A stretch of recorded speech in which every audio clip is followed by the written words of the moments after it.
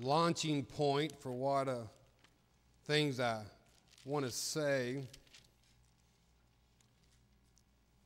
As far as the title to, this message, this sermon, that I really didn't have one until John asked me to give it one, and I put it as God's added words to the Scripture. You've got there in Deuteronomy and Revelation, it says, no man is to take away the words or add words to my words. But I reckon since it's God's word, He can add a little bit in there for us. And with that thought, it's kind of what I want to preach on a little bit. But let me pray and I'll get started. My Heavenly Father, I want to thank you for Jesus Christ. Thank you for salvation. Thank you for saving somebody like me. Thank you, Lord, for this honor and privilege that I have to stand here and to preach your word. And dear Lord, I need your help. And dear Lord, I pray you take these muddled words that I've got written down, and I pray you have them to make sense. And dear Lord, I pray the Holy Spirit of God would just speak through me. I pray you can be exalted and your word can be exalted. I want to thank you for everything that you do and all that you've done. In Jesus' name I pray. Amen. Amen. This Bible is a very remarkable book. I mean, this book explains so many things. I mean, it explains the end from the beginning of things. And if people would believe, the prophets and Jesus Christ and this Bible, more than they would believe, people will believe Notre Dame, but they won't believe the prophets and what they say. And if this world would believe this Bible, then they would understand why we're in this condition that we're in this world now. But they won't. They won't believe in this Bible because God's holy and because God has to deal with sin and you have to deal with your own sin, and they just don't want to do that. And so the world thinks they can fix their problems by themselves, but it ain't just going to happen. Now, as you read your Bible, it's good to pay attention to the little things in the Bible, like, the therefores and the wherefores. And, the therefores, if you read the Scripture before or behind, you know why it's therefore. Yeah. And it ain't supposed to be funny, but it's there for you to know something. The wherefores in the Bible, they're there so that when you read the verse before or after, it lets you know the reason why it's there for and why it is there. The punctuations in the Bible, they're important. I mean, all the periods, the commas, the semicolons, they are important to the Scripture. There are sometimes a comma can separate 2,000 years of events in the Scripture. The commas in the Bible, sometimes they're used to, they are as the sentence is going along, and you have a comma, and then you have an insertion of a certain thought, comma, and then it goes on to carries on with its main thought. There in Matthew chapter 10, verse 3. You've got Matthew listing all the disciples there, and as he lists them all by names, and he lists some of their father and stuff, but under his own name, it says Matthew, comma, the publican. Yeah. And then he goes on to list the other disciples' names.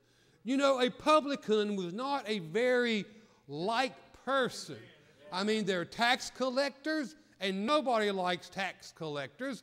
And many times tax collectors were cheats, and they were disliked and hated, and some was even killed. But Matthew added that little phrase about himself in the list of all the apostles. Matthew, comma, the publican, comma, and goes on to list them. Now, so those little punctuations are important in the Bible. And so I kind of want to look at a few punctuation marks in the Bible And I just want to look at the parentheses. The parentheses, you have a sentence being stated, and then you have something in parentheses. It's something that is added in there to either add or to explain a thought that goes along with that sentence. These is what I like to call, these are the words that God added to the scripture. If we'll look here in 2 Corinthians chapter 9 and verse 7. I'm going to read 4 verses here, but I want to let you know ahead of time, I'm going to skip verse 9 and 10. I'm going to read 7, 8, and come down to 11. So just kind of follow with me. In 2 Corinthians chapter 9, verse 7, every man according as he purposed in his heart, so let him give, not grudgingly or of necessity, for God loveth a cheerful giver. And God is able to make all grace abound towards you, that ye, always having all sufficiency in all things, may abound to every good works. Verse 11, being enriched in everything to all bountifulness, which calls through us thanksgiving to God. This chapter here, it talks about giving. It talks about, it's not just money you give, but, the church runs on money. I mean, who pays these light bills? Who pays the water bill? It's up to the people in the congregation to tithe and to give to help keep the ministry of this church open. This church has other ministries. You got the TV ministry. You've now got this internet ministry. We have tracts that are paid for and bought. We support missionaries, and it takes money to do these things. And I like the fact that our pastor is on the television. That's a pretty hefty bill that we support. And the one reason why I like it, because I can remember I was out of church backsliding on God, and one Monday night before, from Monday Night Football, I was channel surfing, and lo and behold, there come our pastor preaching. Shocked me. But I began to listen, and God began to work on my heart, saying I knew where I needed to be. And since I wasn't coming to church, the church had to come to me, and God used that. And so God uses ministries of the church, and it does take money to do those things. But anyhow, what I want to look at here, as this talks about giving, there in verse 9 and 10, it's in parentheses. This is kind of what I like to think that God added a little bit.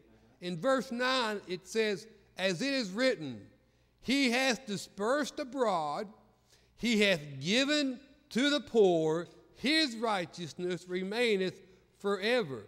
Now he that ministered seed to the sower, both ministers bread for your food, and multiply your seed sown, and increase the fruit of your righteousness.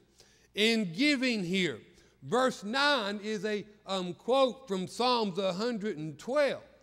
But verse 10, Paul added that. And when you read, in verse 9, you can say, he, Jesus Christ, has dispersed abroad. He has covered the whole world with his grace, and he's given to the poor.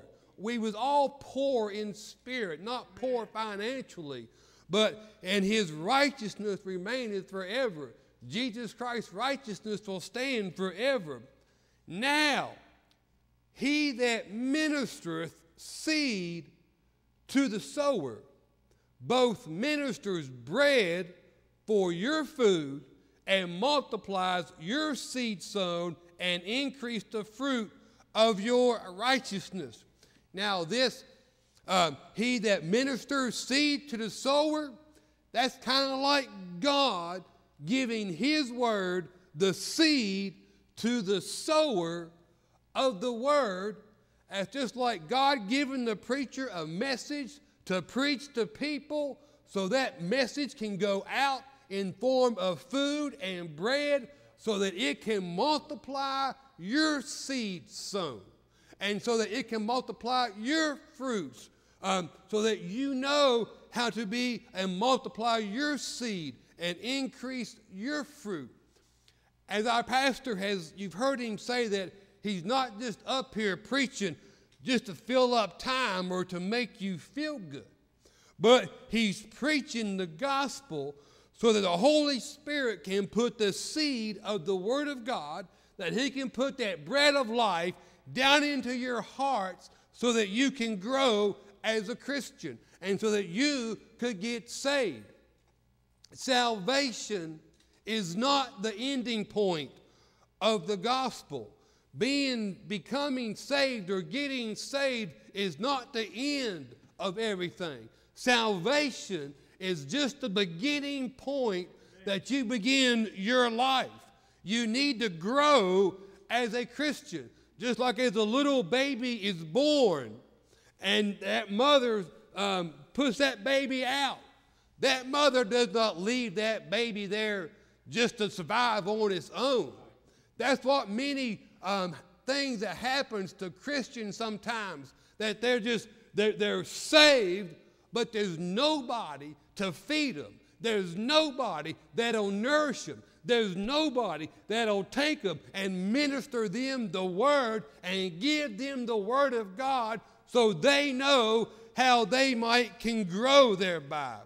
And the preacher is up here, and any pastor, preacher, evangelist, and you on your jobs, even as you're witnessing, you are giving them something from the Word of God that can help them to grow in your Christian life. Many times Christians, they're starving for food. Many saved people probably don't even understand the very basic doctrines of the Bible. Many saved people probably don't even have the foundations to know what it means to be a Christian. The Bible says here that preachers and people, they labor in the Word as God gives them a message from above so that He can give it to you, so that you can grow and so that you can sow seed, so you can multiply your fruits. This is what this verse is saying. Now he that ministered seed to the sower both ministers bread for your food and multiply your seed sown and to increase the fruit of your righteousness. God is giving the message to the man of God so that he can give it to you for the benefit of you growing as a Christian.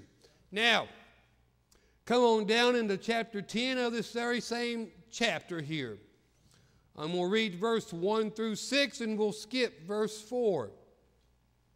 Now I, Paul, beseech you by the meekness and gentleness of Christ, who in presence am base among you, and being absent am bold towards you.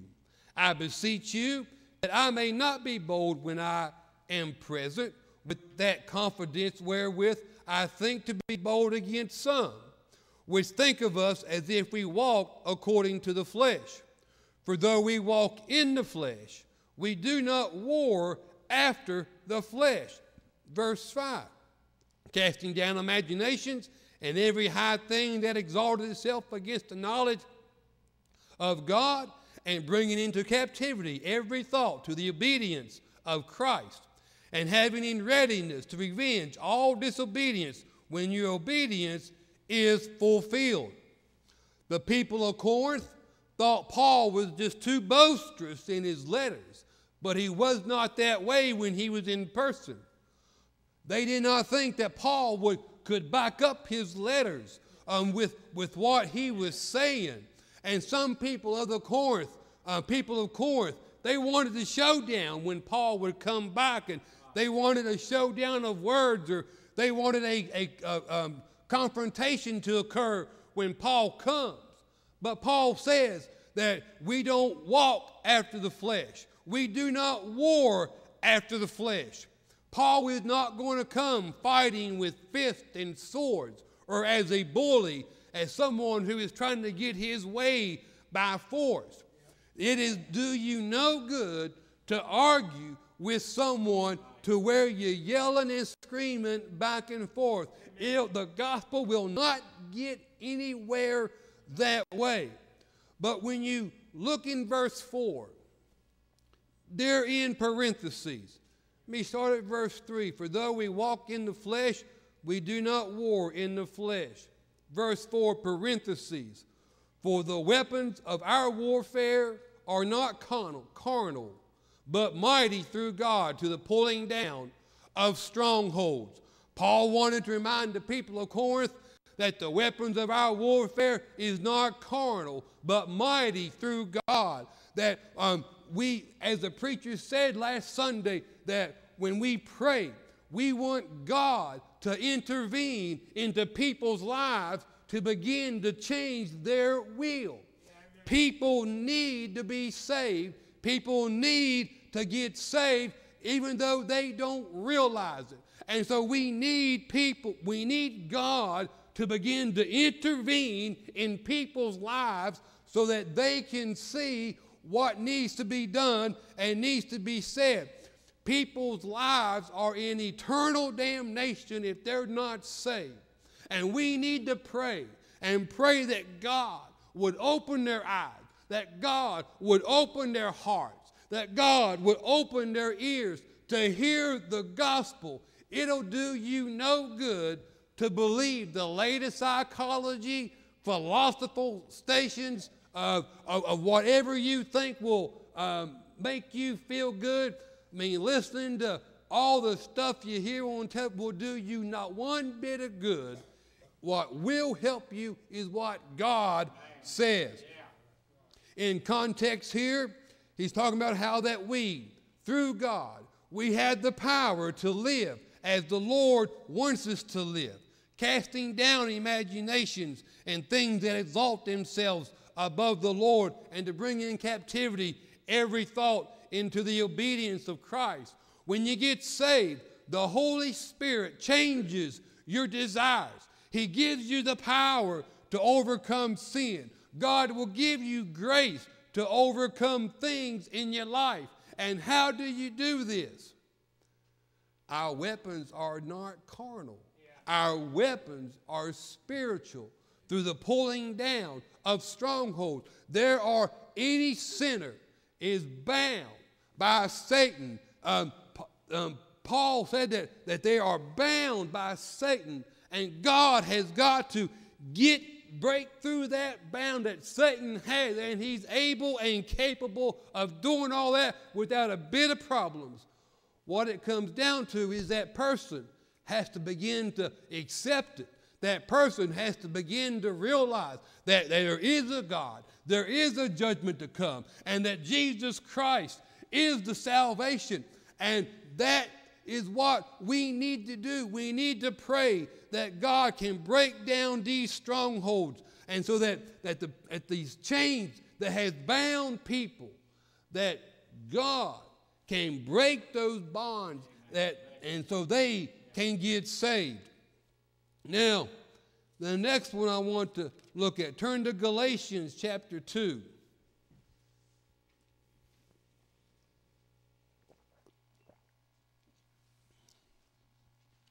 Here in Galatians 2, Paul's looking back, telling when he went up into Jerusalem there in Acts chapter 15.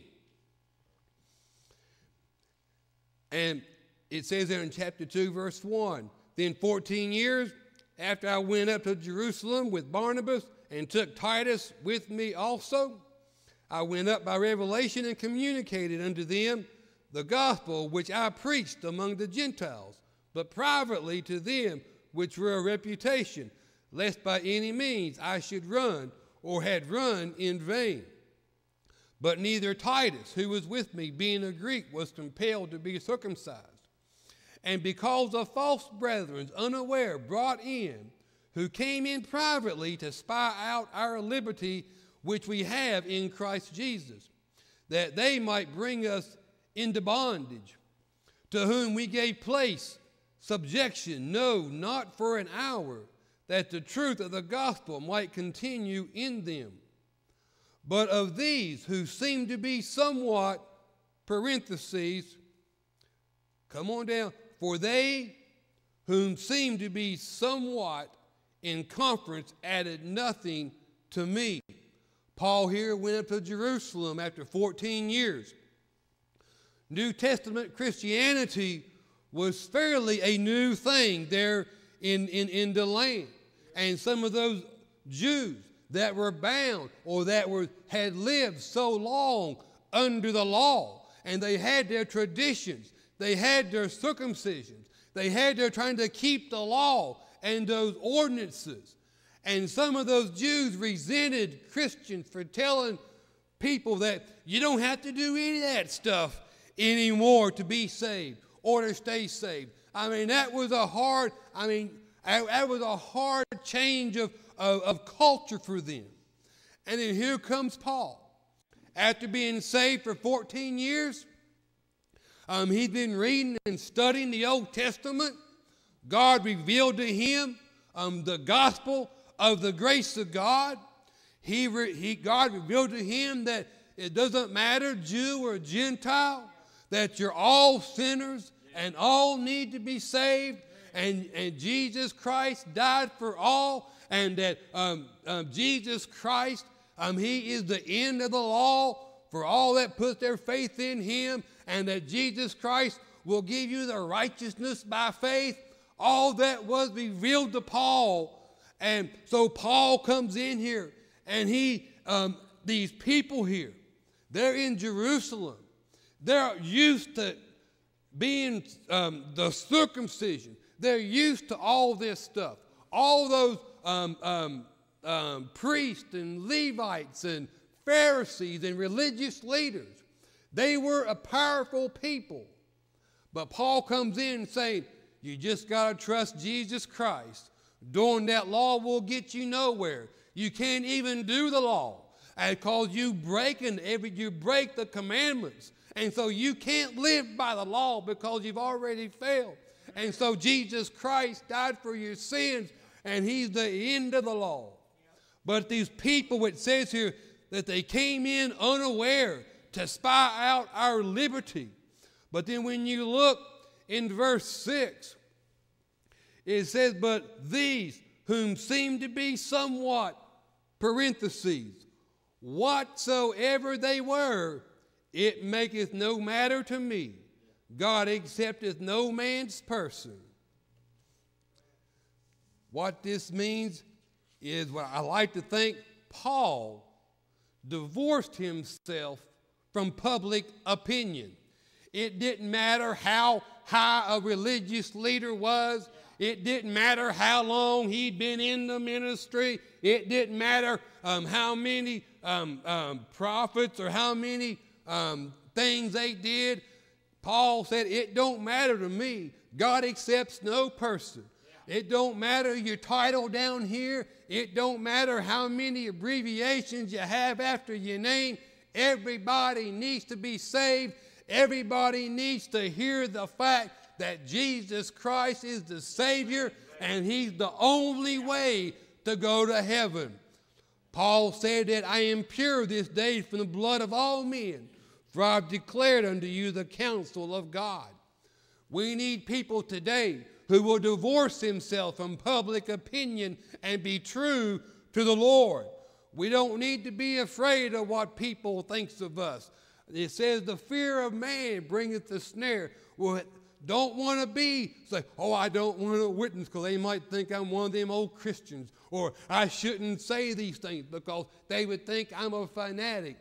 We need someone who will not care what the public thinks, but knows what the Word of God says and will do what they need to be done for the Word of God to be carried out. Frankie, he often testifies that He didn't like those Christian men coming to his house and bothering him and keep asking him, come to church, when you going to get saved? He didn't like those men at that time. But those men kept coming back. Those men kept coming back because those men realized that Frankie Riddle was going to hell unless he got saved. And those men were persistent until finally one day Frankie said, I'll go to church just to shut them up. I will go to church, and the Holy Spirit spoke to his heart, got him saved, and what he used to hate of those men, he now loved those men because those men drug him out of the fire and kept going on and on. Now, imagine, I don't know how many times they came to their house, but imagine the third or fourth time those men came to his house. We've been there before. He don't like us coming there. He's busy. He's working night shift. He don't want us there. Those men did not. They put aside public opinion and went and got the gospel to someone who needed to be saved. People need to hear the gospel regardless who they are, where they are. I mean, just last week, I had like 30 seconds to witness to that Kareem Abdul-Jabbar. I mean, who else was going to witness to him? And I had like 30 seconds just to tell him that you must be born again and that Jesus Christ died on that cross for your sins.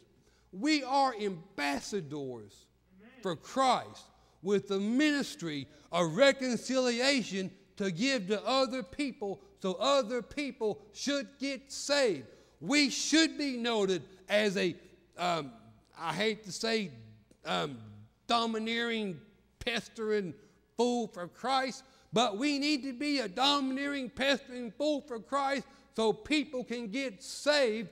And one day, when they get saved, you're going to be their friend. Now, we need to divorce ourselves from public opinion like Paul and to witness. This ain't going in there beating and banging and yelling and hollering. Because Paul said down here, he said, I witness to some privately lest they should run. I mean, there are some people of reputation, and I hate to, but you can't just go in there and just beat them over the head with the Bible out in public. You need to let God give them the Word of God to them and use that. But now, turn with me over to Ephesians chapter 7. Well, Ephesians chapter 4. If I'd have said chapter 7, y'all still be looking for it. Ephesians chapter 4 and verse 7. We're going to skip verse 9. But unto every one of us is given grace according to the measure of the gift of Christ. Wherefore, he said, he that ascended up on high, he led captivity captive and gave gifts unto men. Down to verse 11. And he gave some apostles, some prophets, some evangelists, and some pastors and teachers for the perfecting of the saints, for the work of the ministry, for the edifying of the body of Christ. Paul here is explaining what happened because as a result of Christ's resurrection, he ascended up into heaven and he gave gifts to men, to apostles and prophets and pastors and teachers for the perfecting of the saints. These are the gifts and the callings of men to the work into the ministry. But how can he do that? Look at verse 9. This is one of my favorite verses, one of the most greatest verses in the Bible to let you know just how far Christ went so that you could be saved. Now he that ascended, what is it but that he also descended first into the lower parts of the earth? He that descended is the same also that ascended up far above the heavens, that he might fill all things. Before Christ could ascend into heaven, Jesus Christ, who bore our sins into his body, he had to do something with them. And because Jesus Christ was our perfect substitute, he paid the price 100%. He paid the total price for our sins. He bore the sins into his body, and he died on the cross with our sins in his body. He paid the price of sin. He was buried in a grave. But the moment he took his last breath on that cross, he said, "Into my hands I commend my spirit." His spirit went back up to the Father, but his soul went right down into the lower parts of the earth, went right down into hell, and he paid the price of sin, and he went to hell to pay the complete price for that sin, for the sinners. He paid the total cost of our sins. I often wondered, what do you think the devil thought when Jesus showed up there in hell and dumped all the sins of the world right there in the bottom of hell? He probably was speechless, just like every other sinner is going to be speechless when they stand before God. And then Satan had to hand over those keys of death and hell and the grave. And Jesus ascended up out of heaven. I mean, he paid everything that the sinner would have to go through so that we could be saved. No longer, now it says here that death is swallowed up in victory, and sin, as the strength of the law, can no longer can keep people bound. Jesus Christ paid for our sins, and he took the keys of death and hell away from the devil, and he arose to prove that he is victorious over the grave. Christians should not be afraid of death, because Jesus Christ was victorious over death and the grave, and because he lives, we can live. The reason why I think so many people want to hang around this old world, I mean Christian people, is that we got it too good here. I mean, we got it good. I mean, living indoors, indoor air conditioning, plumbing, water, bathrooms that you can go get to them. I mean, people don't, and trust me, I see some people die in the hospital. And granted, I have not crossed that bridge yet. I'm not close to crossing that bridge that I know of. I mean, my life can be snuffed out at any time. But I'm just saying that people got it too good here. And I like being good down here. I don't want it to get worse. But just imagine if you did not have all the luxuries that we have, how much you'd be looking forward towards heaven. Now, the last one, turn to Hebrews chapter 11. This one here is one of my favorite verses, or favorite passage of Scripture here. In Hebrews 11 and verse 32. And what shall I more say? For time would fail me to tell of Gideon, of Barak, of Samson, and Jephthah, of David also, and Samuel, and of the prophets, who through faith subdued kingdoms, wrought righteousness, obtained promises, stopped the mouth of lions, quenched the violence of fire, escaped the edge of the sword, out of weakness were made strong, waxed violent in fight, turned to flight the armies of the aliens. Women received their dead rise to life again, and others were tortured, not accepting deliverance, that they might obtain a better resurrection. And others had cruel trials of mockings and scourging, yea, moreover, of bonds and imprisonment. They were stoned, they were sawed asunder, were tempted, were slain with the sword. They wandered about in sheepskin and goatskin, being destitute, afflicted, tormented. parentheses, of whom the world was not worthy, parentheses. He continues, they wandered in the desert and in mountains and in dens and in caves.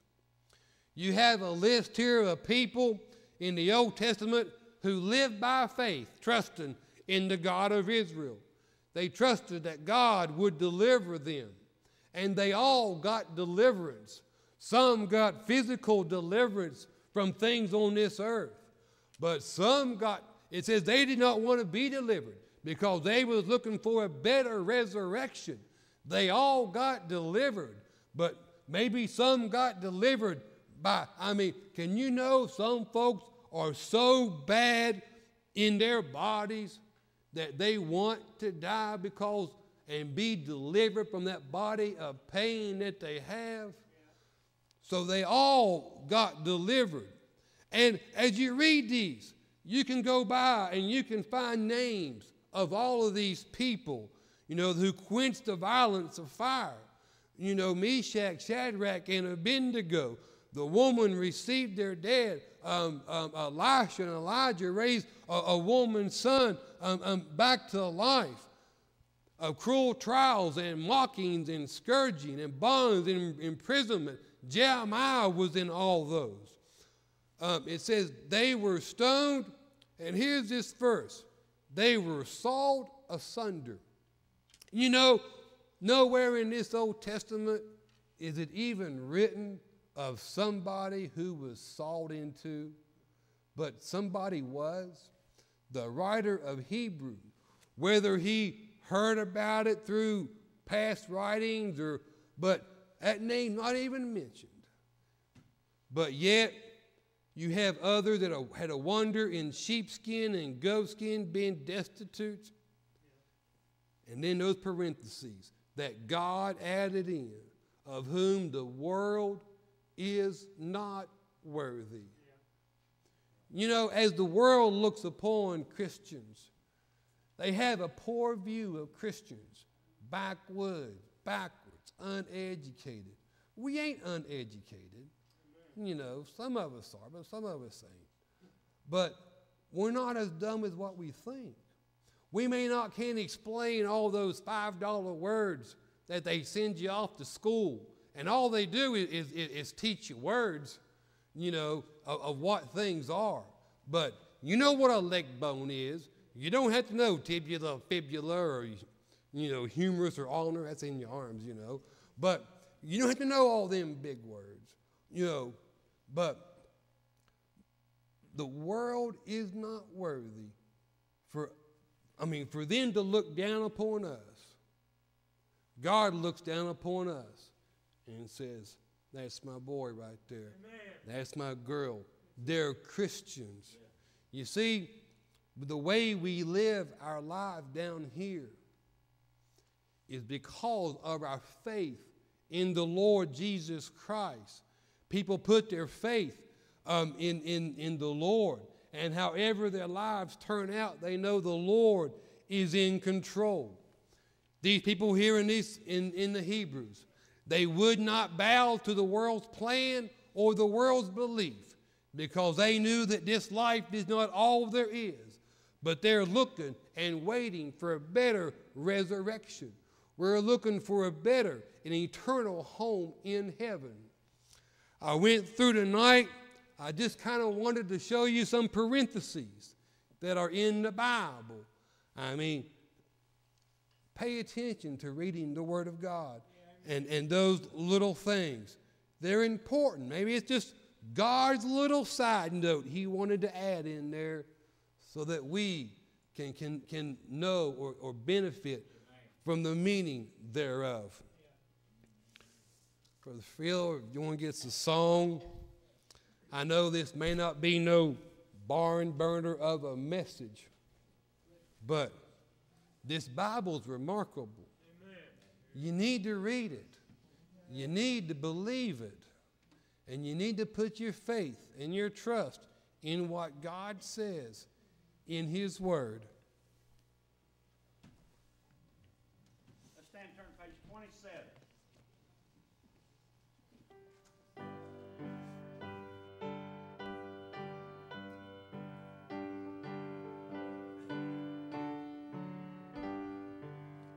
Can man show